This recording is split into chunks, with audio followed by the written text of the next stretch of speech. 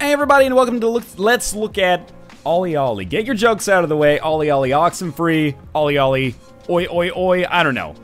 I'm doing my best here. This is a game from General Arcade and published by Devolver Digital that originally came out as a PS Vita exclusive back in like late January, somewhere around there. And I played a lot of the game because I did a lot of flying, fortunately and unfortunately, between January and April. And this was kind of like my go-to PS Vita game to play on the airplane. You know, rounds of it literally take 15 to 45 seconds, depending on the length of the level. Less than a minute for sure. And it's got that really kind of like, I know I've been using this a lot lately, but it's almost got like a super hexagon style rhythm to it, if that makes sense. Like quick round, dead, quick round, dead, quick round, dead, quick round, success, quick round, dead, etc., etc. So it's really addictive in that fashion. This is the PC version. It's coming out. Well, it's out now. It should be out by the time this video is out at the very least. It's 13 bucks. That's, I think, the main problem that a lot of people are going to have with it. But it's a skateboarding platformer, basically, you can call it. It's not quite an endless runner. It's not quite like a bit trip thing going on. Why don't we start with the tutorial, just so I can actually give you a little bit of an explanation for how things actually work in the game.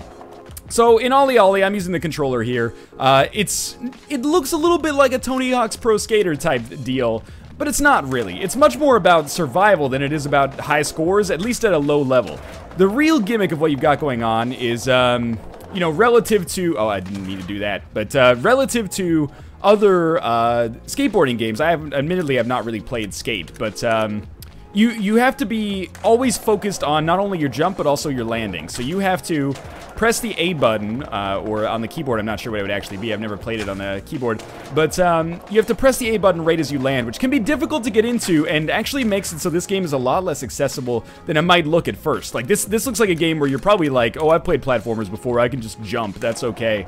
But it is a lot more difficult to get into a rhythm here than you might expect. Anyway, basically everything is controlled via the analog stick, at least for what I'm doing. You just use the analog stick. If you push it in a direction when you touch a railing, you grind. By holding it down and then pushing it forward, you do like an ollie. And there are like point modifiers. You can spin with the trigger buttons, but there's point modifiers like if you grind closer to the point at which you actually make impact with the railing, you get more points. You can do tricks when you ollie to get a higher multiplier and stuff like that. But mainly the way that you're going to get a lot of points once you figure out the pattern for actually, you know, getting your combo up a little bit is by nailing perfect landings. You get a modifier to your points for each landing, and if you land sloppily, you get less points. If you land perfectly, you get the most points that you can possibly get. So let's go back here. We'll skip this, and I'll show you the actual game itself so you can get a feel for the structure, because it's not endless. It might appear that it's endless, but it is not endless. It's actually divided up into individual levels. As you can see, I think there's 25 levels. Yeah, 25 levels on the amateur side, and then another 25 on the pro side, which, as you might expect, are just a little bit more difficult. I don't know why my score hasn't been saved. Oh, a good start. Also, if you fall, you just lose, and then you restart. There is a daily... You gotta give me a second here. Why am I messing this up so badly now? There is a daily challenge mode in the game as well, which we'll try to do at the end of this video, and it was in the PS Vita version as well, but I was always, you know, flying when I was playing it, so I never actually got a chance to upload my score to the leaderboard. Your current rank, number 23. That's not too bad. Let's see if we can get a little bit higher than that. I did play this on the Vita, so I probably have a little bit of an advantage over some of the people who are now playing it for the first time. Oh, I didn't land it properly, but I still got a little bit of a higher score. 21st, I think I can probably stand a chance of getting to the top 10. So I think a lot of people are going to be curious about OlliOlli, and they're going to say, hey, is it worth it? I think the answer to that... Oh, that was really good. I think the answer to that question is yes. I think number 11th, I can live with it. Let's check our leaderboard quickly. Is there anyone that I know that's ahead of me? Red Panda Gamer. Well, you know what? I'm going to let him have that one. That's a pretty good score. I'll you know, allow him to get victory on that one. That's okay. Let's move over to this one. Yes, I think it's worth it for sure, but you've got to ask yourself some questions, because, you know, 13 bucks, it is kind of a premium price point. I think it was 10 or 15 on Vita, so it's within the same range. Pretty good score again. See, it's hard to talk about the game while you're playing the game, because it's easy to get distracted here. How do we skip track? Right? No, we might have to go back to level select every time. Anyway, yeah, you know, 13 bucks is something that you do have to ask yourself, or a lot of people will choose to ask themselves, you know, is this worth it? I think it is, but you have to ask yourself some questions. Are you the kind of person that is okay with, like, repeating the same level dozens and dozens of times to try to min-max it as best as is humanly possible? Well, if you are, this is the kind of game for you. This is not necessarily just like a Tony Hawk's Pro Skater in 2D type thing at all, you know? You're not really doing like freestyle or anything like that. You're much more just like attached to courses. Am I on spots? Is that why this is doing what it's doing? I'm not sure, because oh, there we go. I was on spots. Now I'm in the career mode. Okay, so we'll just move over to this level now. In the career mode, you have objectives here, like collect all the spray cans and stuff like that. Oh, that was a pretty bad way to fall. Yeah, so I think if you're the kind of person who's not into stuff like that, then, you know, waiting for a sale is maybe the right course of action. But if you're the kind of person that does get, like, really into the competitive spirit, I think you could definitely get $13 worth of value out of this easily. It's probably my favorite PS Vita game of the year. I will say that, and this is no fault of the PC port, really, but I think it's a game that, structurally, that was so bad, I really want to restart the level. Structurally, I think the game works a little bit better on the Vita as opposed to on the PC. Not just because of like controller support or anything like that. The 360 controls work fine. Maybe even better than the Vita version, just because the pad is a little bit bigger. But you know, your preferences might vary there. But it seems a little bit more well suited to playing on the go. Bad death on my part. But yeah, it seems like the kind of thing, like, for stuff like, you know, PC gaming, I have a tendency, at least, to kind of want more substantive experiences, or substantial experiences, if that makes sense. You know, EU4, stuff like that, high-depth strategy stuff. OlliOlli, I think, works a little bit better on a mobile platform. Not necessarily because it's a worse game, but it is a little bit more simplistic, and it's more fast-paced, so if you have the option of which version to get, then I do think the Vita version is probably the one that I would recommend the most, but I do have some bias there, as I've pretty much only played the Vita version. Well, I mean, probably 90% of my playtime or more is with the Vita version, at least. Where are we on Urban 4? 12th? I could live with it, of course. Red Panda Gamer went through and tried to beat all my scores. And he did a good job, I'll admit. Let's see if we can get ahead of him, though. So yeah, I mean, it's weird to make this on OlliOlli, because in a way, I don't really feel like I should be doing a Let's Look at it, because my impressions of the game are mostly, I gotta restart that, obviously, mostly from, like, I don't know, 6 months ago at this point. The PC version is a totally fine port from what I've played so far. If anything, it might actually be a better, I didn't know you could grind down the staircase, actually. Probably a bad idea, because the landing is borderline impossible, apparently. I'm really disappointed in myself. You can just hit the back button, but I'm so used to going to the pause menu now. If anything, what I was trying to say is that the PC port might feel a little bit better. I got a lot of crashes on the Vita version of the game, and even though I mentioned that it would maybe be preferable to play it on the Vita because of the structure of the game, it seems like technically maybe a little bit more competent on the PC version, if that was something that bugged you specifically about the Vita version. But anyway, yeah, it's good. It's still good. It was good when it came out. It's definitely one of the best Vita games of the year.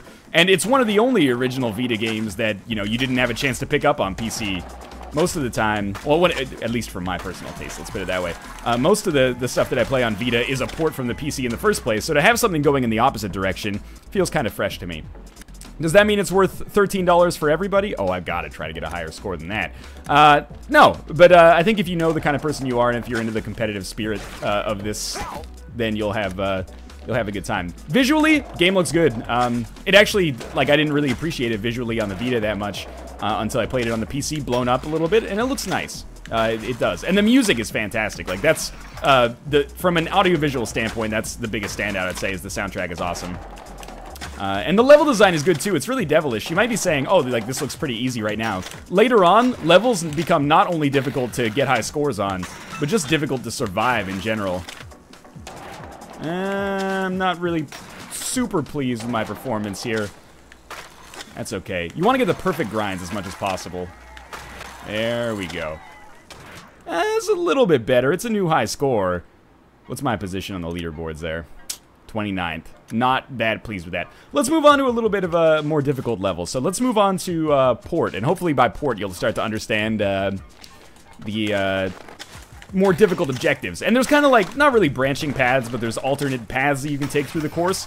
You know, you can take either the higher path or the lower path, and you can choose to, you know, skate a little bit more, or you can choose to predominantly grind, which is obviously better from a score situation, but may require landing some difficult jumps. It's actually like oh, that was super bad.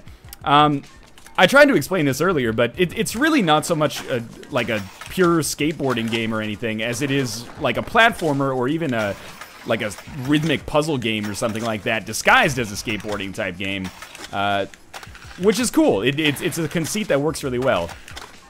And truth be told, I've played just about enough of like Tony Hawk's Pro Skater in its various forms to pretty much never have to feel like I'm missing out on stuff like that ever again. As much as I, you know, love those games at various points throughout my life. Oh, this is not good. Yeah, I think I'm over it. Is that my... That is my best score. That's not so bad. 18th. Don't even tell me. I don't want to know. I don't want to... Okay, good. Red Panda Gamer's not ahead of me. Next level, then. So yeah, I mean, this is OlliOlli. We'll finish up with the daily grind. I've never done the daily grind in OlliOlli. It kind of intimidates me, and I think you can understand why, because if you fall down once, it's over. And it's a procedurally generated level, I believe. I don't think it's actually, like, hand-created. Might be mistaken, though. So we're trying to get all of the optional pickups here, of course, because that gives us even more points, which is important. Oh, we didn't land it perfectly. If we'd landed it perfectly, that would probably be a really good score. Instead, 18th. I can live with it. Let's try the daily grind, and we'll see how well we can do. I'm surprised that my scores have held up so well since the Northernlion Live Super Show. All right, we got 3 hours. Compete with the world on a different spot every day. Highest score each day wins. Practice as many times as you like, but you only get one chance to set a score. Don't choke. Okay. How do you practice? Practice is just this. Okay. So maybe it says different... That was just practice, thankfully. It says a different spot every day, so I guess it's not like a procedurally generated level. It's a level that's... Or a section of the game taken from the actual other levels, which is fine as well. You know, it's really just the one-time only competitive aspect of it that is the main draw, I think. All right. Look, I'm not going to have the patience to practice this 20,000 times. So we'll just do the best that we can. And it looks like it's a, you know, super good area for combos. You want to land the perfect grinds as much as possible, because that's how you keep your speed up. That's a pretty fucking good score. What's the leaderboard like here? Where would that put me? That would have put me in like fourth or fifth place. All right, I gotta try. Let's play it for real. You only get one shot. Do not miss your chance to blow. Here, okay, not a perfect grind. Recoup. It's okay. Don't talk to me right now. I know. Should I buy OlliOlli? I don't have time to talk about that right now. What do you mean that's my job description? No. I gotta get the highest score. Good. Got some speed back. You might have to finish the level. If you fall, I don't think you get any points. I don't want to be in last. Heart's racing a little bit. Good. Good. Perfect grinds. Yes! Even better score. Okay. So that'll put me in, like, 4th for the daily challenge today. That's pretty solid. I have no idea how this person got 1.4 million points, but that's nuts. So, I mean, you know, compared to Spelunky, the daily challenge is over in, like, a minute. But it is still, like, really, really heart-throbbing from the one time that I've done it. Oh, man. Sorry. Real sorry to all you guys down here. There can't be only 75 people that have tried this today. That's nuts. So hopefully you can hear some of that great music right now.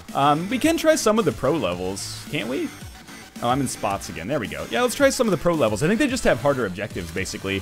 So yeah, I mean, I'm not on the fence about OlliOlli. I hope that's come across here. I think OlliOlli is a great game. I'm glad it's coming out on a wider platform. I still think Vita is kind of the more appropriate platform for it, but I know tons of people out there, more people than do own a Vita, don't own a Vita for sure. So if you missed out on this, and that's probably, you know, speaking to a lot of you right now, consider checking it out with the caveats that, yes, you know, I've been following a little bit of the conversation about the game on Twitter. It's expensive-ish for an indie game, and especially an indie game that is a little bit more mechanically simple, I guess, than some other stuff that comes out. You know, you're not going to get necessarily 400 hours of gameplay, or even 100 hours of gameplay, or even 20 hours of gameplay maybe out of OlliOlli. Although I think 20 hours of gameplay is perhaps realistic for some people that are really into it. But that being said, I still think it's worth it, and if you're the kind of person that's really into this competitive style gameplay, I think you'll have a good time with it.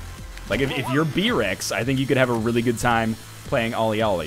It's Bananasaurus Rex, I guess, for people who are not in on the know-how, in on the community.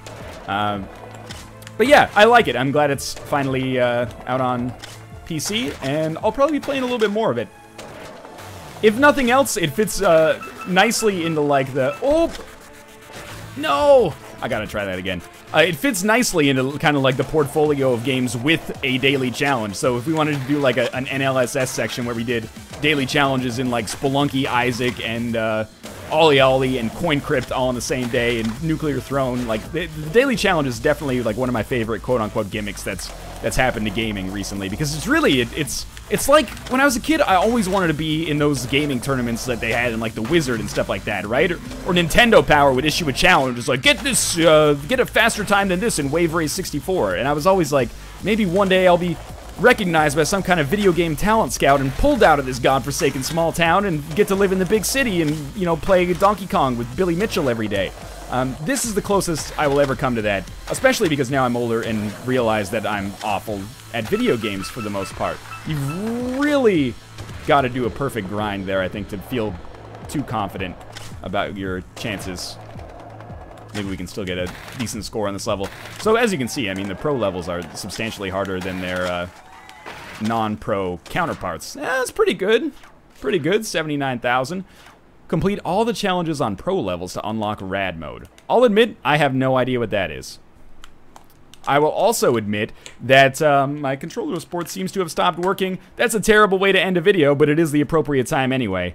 As always, I hope you enjoyed watching me play a little bit of OlliOlli. I really like this game in spite of the fact that it didn't crash. Okay, it just took a second to work the turkey through.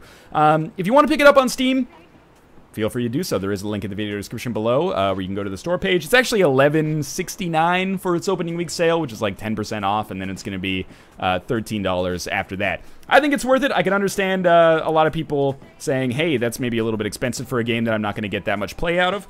Sure, I can understand that, and my advice for you is, you know, just keep it in the back of your mind that this would be a really great pickup spontaneously for like half price in a Steam sale a little ways down the road. I think you'll definitely, it's a much more attractive price. I mean, what isn't a much more attractive purchase at a half the price point? But certainly I think at like $5 or $4 you see probably a lot more people saying, hey, if I'm only going to get 3 or 4 hours out of that, that's more well worth it at that price point, I guess. But in any case, I like it.